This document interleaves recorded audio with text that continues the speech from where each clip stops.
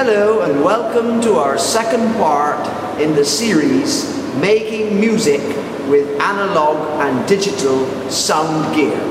We're here doing a serious comparison to see what we can learn and how best to advise musicians in this brave new world of the 21st century. I'm Stephen Mendes from 21st Century Music, and today I'm at the University of the West Indies, and we're going to conduct some more experiments using vintage gear as well as modern gear to see what we might learn and to scientifically evaluate whether the claims by the musicians are true, that in fact the analog gear gives superior results and the digital is crap. So we're going to explore it now as we look to answer certain specific questions.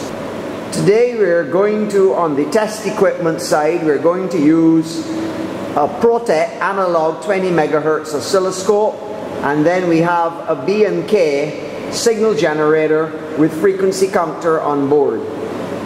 Here we have the VRO9 keyboard by Roland, and we're going to be using the flash drive on this keyboard.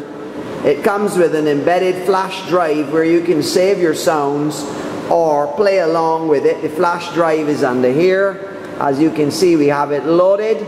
We're going to play some sine wave sweeps that we have recorded on that. They were done professionally in a studio, and it represents the ultimate in a digitally recorded sine wave.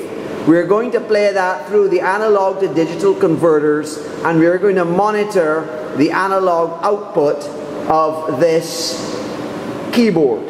And what we're trying to do, this is going to be part of our experiment to determine if we get a lower distortion, better quality sine wave coming from a digital source through a digital to analog converter in a modern piece of music gear.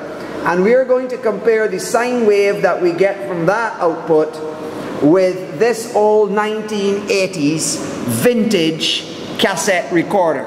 We have loaded in this a cassette that contains a pure sine wave tone at various frequencies in the audio spectrum, and that has been recorded once again with the utmost care on cassette tape in a completely analog fashion. So this is an analog oscillator was producing the audio waves. They were recorded on this very same recorder. This is an MT44 from around the 1980s, a 4-track unit.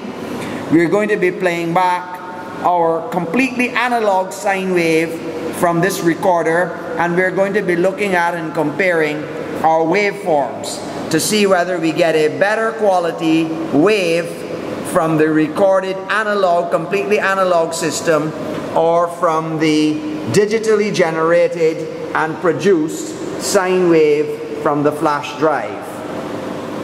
Finally, we have here with us in the studio, in the lab, excuse me, a D110 multi-timbral sound module by Roland that dates back to the 1980s era as well. This is one of their first units that explores linear arithmetic synthesis, and it has the capability to mix square or triangle waves with samples.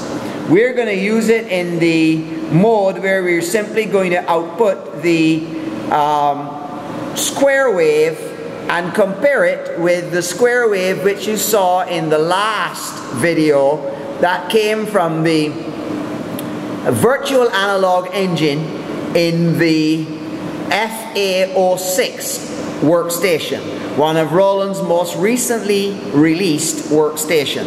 So we want to see what sort of a square wave we get from this device, and compare it with what you saw in the previous video. That's the low frequency waveform around 20 Hertz. I hope you can see it there without the... I'll try to... and the frequency is increasing. It's going up in third octave as we go here. I'm going to turn up the intensity. As you can see, there's some amount of clipping that's taking place, and that's supposed to be a sine wave. I'm going to see if I can reduce the clipping. No, as I reduce the thing, the clipping appears to be occurring. The clipping appears to be occurring in the digital signal, or perhaps it's as a result of the conversion. I'm not sure why we're getting that clipping, but clearly we're not getting a sine wave output from the CD.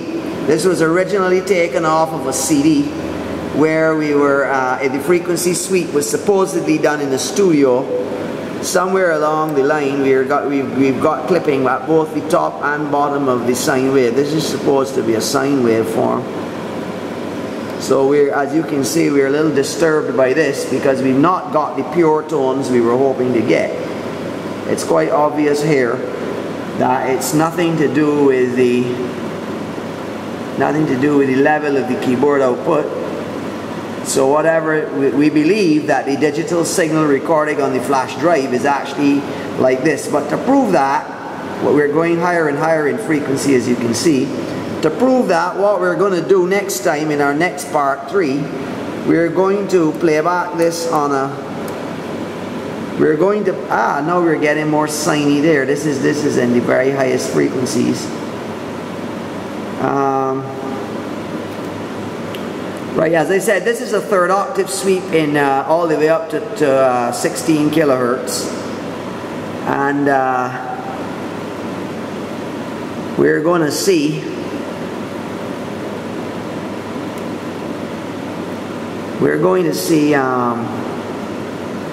how it looks. Okay, that's the end of it. Just before we move off of our Roland keyboard VRO9, this is the triangle waveform coming from the flash drive. Once again, as we had with the FA06, we were able to get an almost perfect triangular wave. As you can see, there we have an almost perfect triangular wave at 1000 hertz, 1 kilohertz. And now we're looking at the square wave at 1000 hertz coming off of the keyboard flash drive.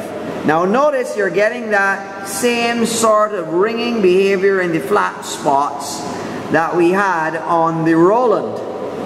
So the Roland FA06.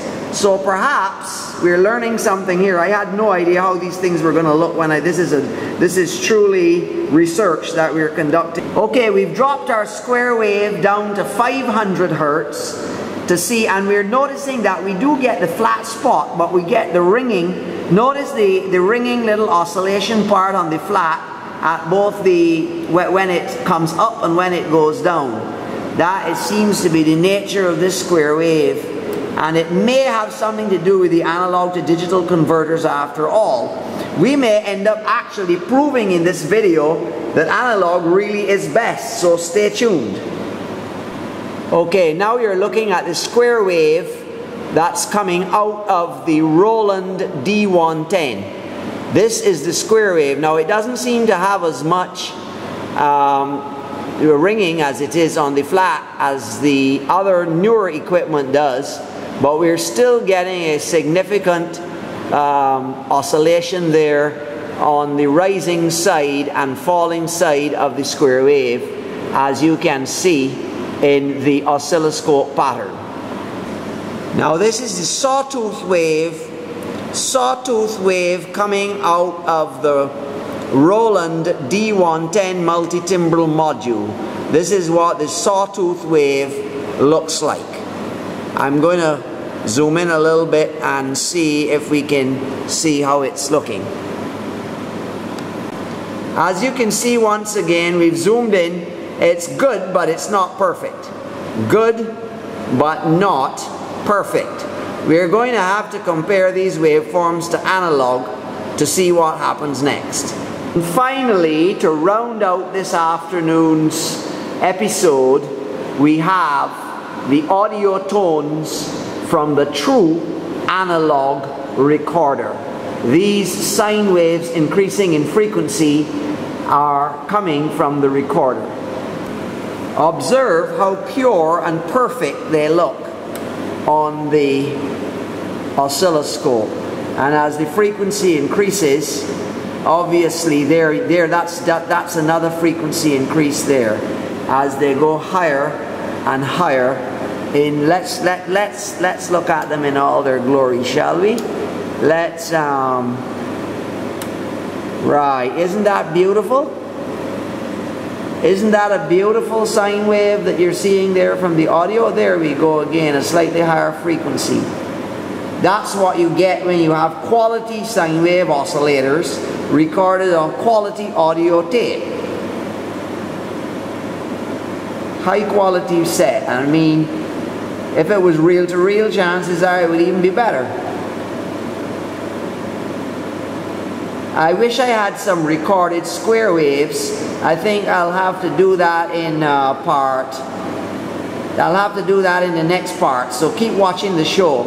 In the next part, we're going to record some perfect square waves and see how they distort in the analog equipment. Because in reality, the square waves is really where the test is at. If you can reproduce a perfect square wave, then you know for sure you've got a good system. Because the square waves, because of the harmonics that are present in the square waves, any distortion to the square waves shows possible problems in the analog to digital conversion process, and so forth and so on. So the real acid test will be with the square waves.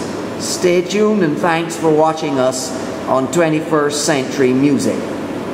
Okay, there's the beautiful clean square wave from our lab oscillator.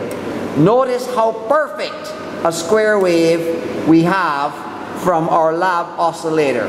We are going to record this now on the analog tape. Our analog experiment was a complete disaster. As you can see, it's not easy to record a square wave and get it to remain square. You saw our beautiful square wave on the oscilloscope. This is what it looks like after being recorded and played back on the recording. We just couldn't wait till next time, so we're giving it to you today. And as you can see, what has happened, it's even worse than what comes out of our analog to digital converter in terms of the amount of distortion of the wave shape that we are experiencing here. Okay, so this is a 1 kilohertz square wave. But remember that when you saw it at first, now this is a 100 hertz square wave. So you can see that we've even got a worse situation there at 100 hertz. And actually the level dropped off. I just made a slight increase in the level. But we recorded three square waves on our analog tape. This one here now is a 10 kilohertz. And the 10 kilohertz is pretty much similar. Ah no, there's the 10 kilohertz. That's a 10 kilohertz there. We're going to just show you how it looks at 10 kilohertz. No wait, something's gone wrong. It's only a sine wave.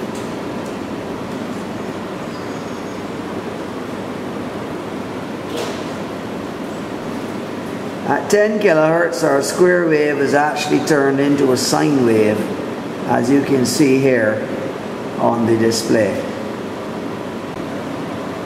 100 cycles, in fact 102 cycles square wave.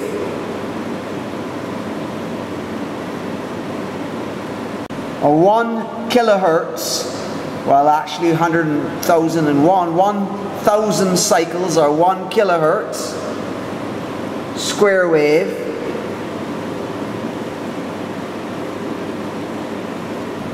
A 10 kilohertz square wave.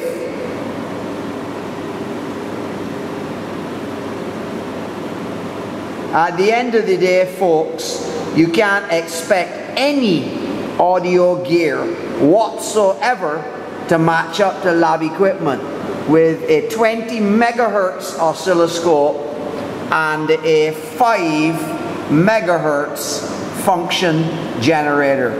The quality is going to be superior to anything that you could possibly expect to find in any audio gear. Stay tuned as we bring you more. We're not finished yet. Stay tuned as we bring you more.